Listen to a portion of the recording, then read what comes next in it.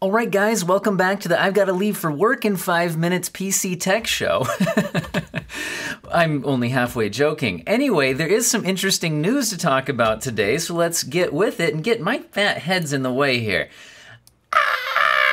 Okay, so the Intel i5-12400F is a very interesting CPU that, isn't actually out there yet, but a lot of people have been speculating that this is going to be the absolute killer budget gaming CPU.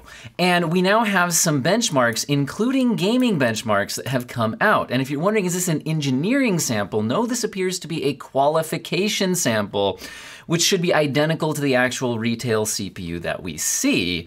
Now, these benchmarks, what are they? Where do they come from? So I'm getting this from WCCF Tech because they have at least a bit of a translation of the Bilibili YouTube video that this actually is coming from. I don't speak Chinese, guys, believe it or not. Maybe some of you do and could even, investigate this further, add some info in my comment section. But here's what we've got. WCCF Tech seems to have screen captured the shots here, where we see a 12400F, again, a qualification sample, should be as good as the actual release product, up against an 11700K, an 11400F, and a 5600X.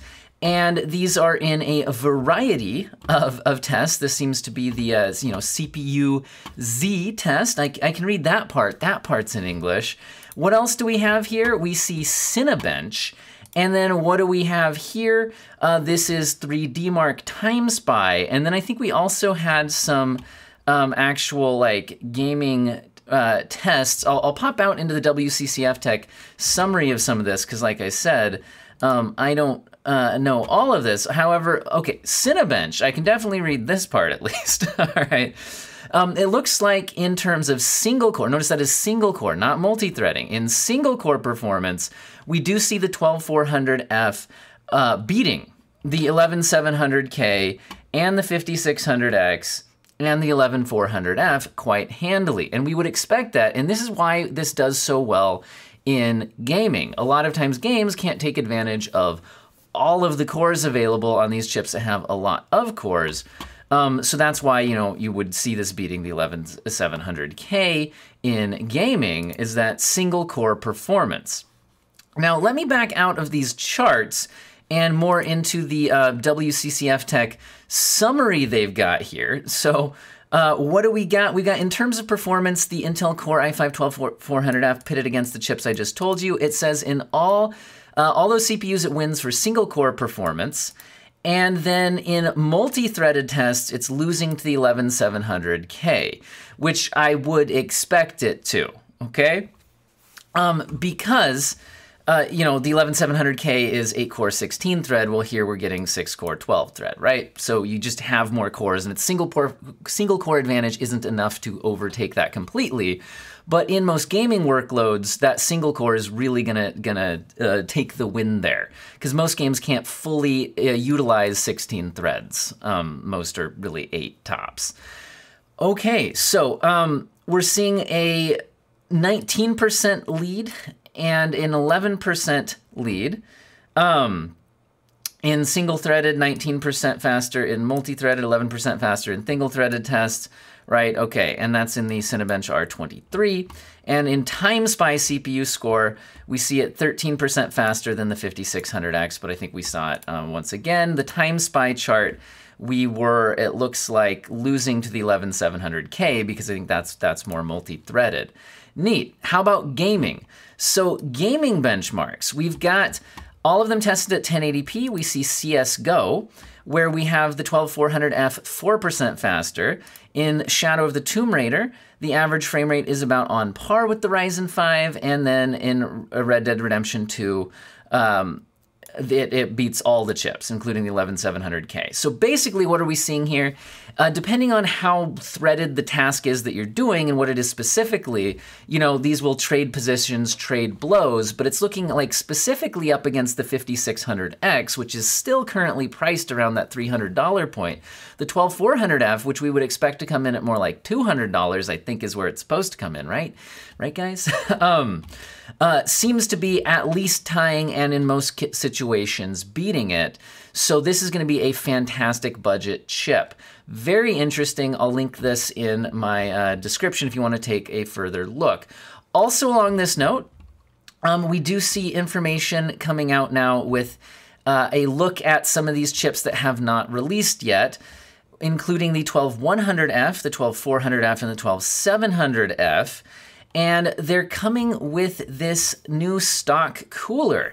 It seems to me to be pretty inspired by the Wraith cooler that AMD uses as their stock coolers for their chips. And guys, I have mixed feelings about this design. What do you think? I don't know if I like these, like, the different directions these little outer fins go. Like, this is a very bold design statement, and I think you could make a build where it looks kind of neat, but like, I don't know. Also, do you see it? We'll see how well this cools things. I don't know. But, you know, if you're going for that super budget kind of build, great. Now, we should be hearing more about these in January, and especially following a CES 2022 conference. And again, here's this lineup that we're expecting to see here, including, you know, how many performance cores and efficiency cores. To be clear, that 12400F that we were talking about earlier has 6 performance cores going up to 12 threads with none of those efficiency cores, which honestly, in my opinion, might be kind of a good thing if you don't want to worry about any of those like DRM compatibility issues that I think were down to those efficiency cores, although I think a lot of those are being patched these days. Anyway, I'm excited. I love that Intel's really in this budget and mid-range section, just absolutely aggressive on the pricing and performance. I think this is fantastic for that end of the CPU segment. Anyway, let's move on to a few other things. Number one, HDMI 2.1 doesn't mean anything anymore, and that's a disaster. Okay, so according to, I think this is coming from TFT Central, although I found the article about it here at Video Cards, they were, you know, asking for some clarification from the HDMI, you know, authorities, governing body, whoever makes the decisions on what all of this stuff means and the licensing and all that. And apparently, it's okay to call something HDMI 2.1 even if it isn't, as long as the manufacturers then are clarifying which HDMI 2.1 features the monitor actually supports. And I think this is an absolute disaster because, like, HDMI 2.1 can do a lot of things that 2.0 couldn't.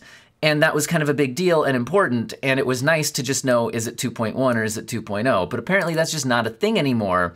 And I think a lot of monitors are going to now call things 2.1 that aren't, bury the details in some tiny little text somewhere on the box, and, you know, consumers who don't know any better are going to get basically scammed. And I think this is a disaster, and I'm wondering if this is somehow just collusion from the, you know, monitor companies who are the only people who are going to benefit out of this, as if they're able to basically scam their customers. So the overall summary of what TFT Central says is that HDMI 2.0 no longer exists. Devices should not claim compliance to version 2.0 as it's not referenced anymore. So basically, you just don't call anything HDMI 2.0 anymore. It disappeared. There's only 2.1 now. Just clarify what the features are. The 2.0 features are a subset of the 2.1 features. So that includes things like FRL, I can speak, the higher bandwidths, variable refresh rate, all of that kind of stuff. Anyway, so like basically here's the feature subsets, right? Where 2.1 supported all of this stuff down here that 2.0 versions didn't, and now you just now everything's 2.1, and you just tell people if it supports those features. I don't like it, guys. I think this is bad for everybody. Now, in GPU news, delays to some of the updated chips that we were expecting. The 3080 12GB is apparently possibly not coming out, or at least not anytime soon. We were expecting it in January. The 3070 Ti with the 16GB capacity is also apparently delayed, but the 3090 Ti is still planning on coming out in January. Now, what's going on here? I think the 3070 Ti with 16GB is planned to be a competitor to Intel's Arc GPU at the top end, which I think is going to be around a 3070 or 3070 Ti performance level, and I think does have a higher capacity of VRAM. Remember, the 3070 Ti only has 8 gigabytes. Oh, yuck. Anyway, so a 16 gigabyte version makes a lot of sense to compete with that, but it's apparently, I think this is coming from Igor's lab, who was reaching out to sources who can confirm like if board partners are expecting these to like be coming out and going on sale. And they said that they're not hearing that anymore about the 3080 12 gigabyte and 3070 Ti 16 gigabyte, but they're still hearing it about the 3090 Ti. Great. How much is the 3090 Ti gonna cost, guys? Should I try to get one of these for my graphics testing? I'd have to just blow like all of my ad revenue I've saved up. Would it, like, obviously I don't think this is worth it for like a normal person who already has a good GPU. Would you guys be interested in gaming benchmarks on a 3090 Ti? I don't think I could earn back the cost in ad revenue, but hey, might be interesting for the channel, who knows. Anyway, so yeah, what would we expect the pricing on this to be? Guys, I'd be shocked if I see this thing for less than $2,000 MSRP and then it sells above that. Crazy. Anyway, speaking of also GPUs and kind of bad news in pricing, well, this could be good news to you if you have a EVGA, specifically light hash rate RTX 3080 Ti, because apparently you can boost its crypto mining performance up to 21% with the new firmware. To be clear, this is not all EVGA GPUs, it is just the 3080 Ti, okay? From EVGA. But that one can now get its light hash rate firmware kind of boosted to give you 21% more mining performance. Now, unfortunately, does that mean that other people trying to buy a 3080 Ti are now going to have to pay 21% more, because that's going to have that impact on the real world pricing of these things? So from my perspective, not being a miner, this is bad news. From your perspective, if you have one of these cards and you're mining on it, maybe this is good news. But we've got some details down here. I'll link this in the description if this is something you're interested in. Again, this is not going to be the Founders Edition model. Will not have, okay, so this is, so just a specific version, okay, of the card. So make sure you look carefully to see if this is the version of the card that's actually supported, and there appears to be a video here about that. And anyway, I'll link that in the description. I'm not really a mining channel, don't worry about it.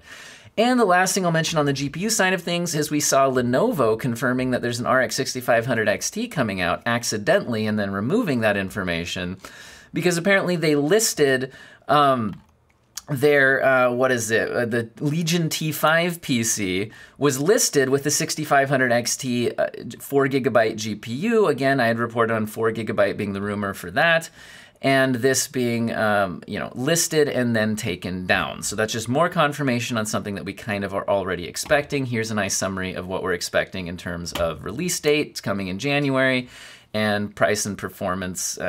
We don't really know the price, but obviously it's got to be less than a 6600. And, you know, we'll see what they actually sell for. And my thoughts I summarized in a different video is that the 4 gigabyte sucks, except for the fact that it makes it bad for mining Ethereum, which might actually help its retail pricing on the actual market. We'll see.